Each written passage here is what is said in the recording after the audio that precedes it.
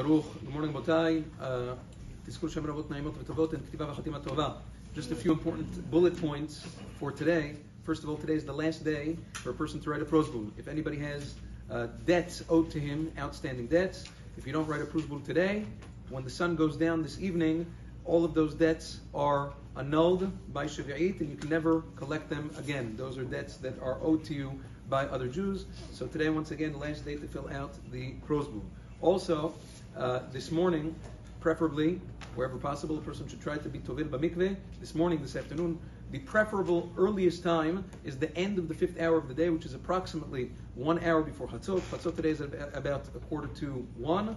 So about 11:45 is the earliest time. Again, if a person can't make it then, it can only go earlier. It is permissible to go earlier as well. Also, don't forget, in preparation of the simanim of Rosh Shana for tonight and tomorrow night, to make sure to prepare them all before, everything that you need. Make sure they're properly checked. The simanim that are usually infested and require checking from tolaim and other shkatzim u'masim, person has to make sure to do that before the Chag. There's other things to speak about, but that's basically it. This evening, candlelighting time is at 6:27. Mincha, followed by Arvit. This evening, both minyanim is at 6:20. I want to wish all of you and all of Am Yisrael Be'ezrat Hashem, Shana Tova, and once again, Ketiva v'Chatama Tova, Lanu L'chol Bnei Yisrael, Amen.